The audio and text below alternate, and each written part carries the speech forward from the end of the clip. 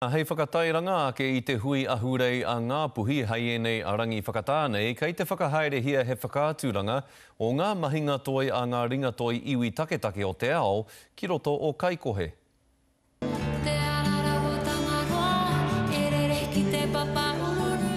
E whakaorite ana te kume o tēnei hui ki tērā o te wheke me ona weri.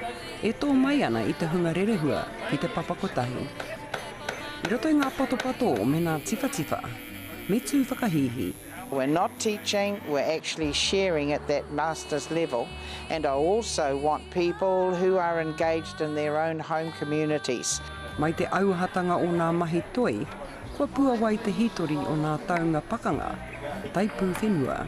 The Rua Peka Peka translates the bat's nest, so I decided to capitalise on the narrative to create a commemorative poem. She's happening.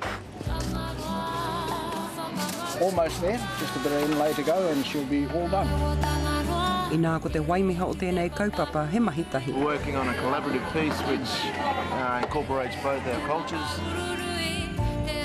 I'm finding it quite intimidating to work alongside him, to be quite honest, but he's teaching me a lot, and that's what it's all about. You don't talk much, but... Engari tērā no te kōrero, ka hiko I te rau māwhiti I runga I tōna puku. My job is feeding everybody, making sure they're well fed. It's like being at home, but we're in the midst of this really powerful art event, and it's at times it's overwhelming, and at the same time it's very spiritual, and it's awesome. We walk away with a wealth of newfound knowledge and friends and people that now we've networked and hooked up with, and it's really worth the while. We're not only learning to become better artists, but we're learning about each other's cultures and the struggles that we've all been through, and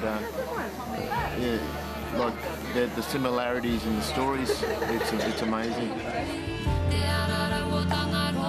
Koe nei tētahi o ngā heipū ka waimaria te maria ki te mātaki I te hui ahurei a Ngāpuhi.